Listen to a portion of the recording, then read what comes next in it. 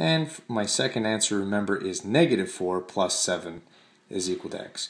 -4 plus 7 is just 3. So I end up with two of the exact same answers, except this way I solved using algebra from vertex form, plugging y equals 0.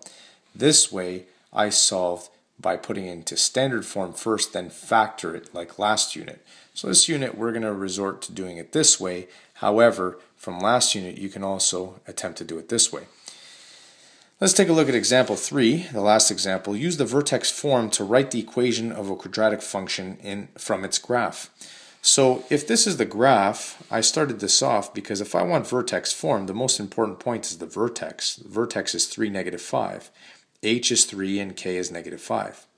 So I plug this in here. I know that the vertex form of a parabola looks like this, and I know that H is 3 and K is -5. So that's what I plugged in here. So this is pretty much the equation of my parabola, with the exception that I have to figure out what the A value is. How do I figure the A value? I need another point on this parabola.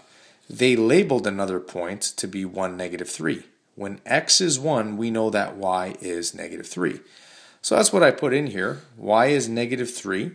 I plug that in here. X is 1. Plug that in here. And I'm going to solve for A. So my next line I did the 1 minus 3 is equal to -2.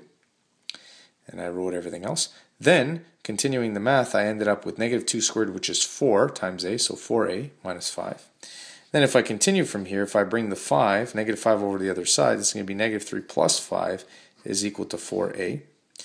So I get 4A is equal to, this plus this is +2.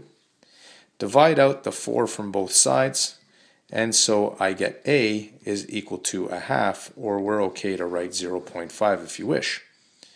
So my final answer to this is y equals, my A is 0.5, x minus 3 all squared minus 5. This is my final solution.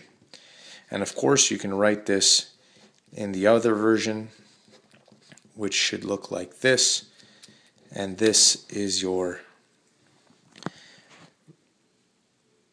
final answer.